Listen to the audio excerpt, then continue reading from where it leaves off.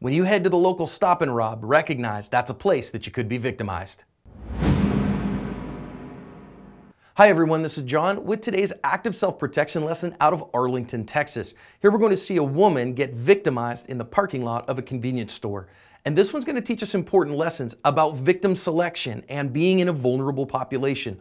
Also, we're going to talk about transitional spaces and the importance of awareness to our self-defense. So this guy's just standing outside the mini mart here at the local stop and rob, and we know here in just a second why he did, because this woman's going to come out and not really pay any attention to him, and as soon as she heads for her car, he's going to follow her right to the vehicle, and as she tries to get in, he's going to prevent her from coming in and grab a hold of her purse, her phone, whatever that was, and run off with it, and she doesn't have any answer for that. That's as fast as it happens. Let's go back and learn some lessons on this one. The first one I want to think about is, yes, transitional spaces. You see this here where this guy kind of can hide out, because is it good that somebody is standing there at the entryway? No, but is it common? Yeah, this is a place where people kind of congregate and come and go, so you may not think about him immediately. However, this woman, when she comes out there, you notice that the bad guy is paying attention to her, but she's not paying attention to him. You need to assess if he's paying attention to you. He shouldn't be paying attention to you, and awareness would have given you that pre-attack cue to maybe protect yourself. Now she's walking away with her back to him, and this was the opportunity, if she was paying attention,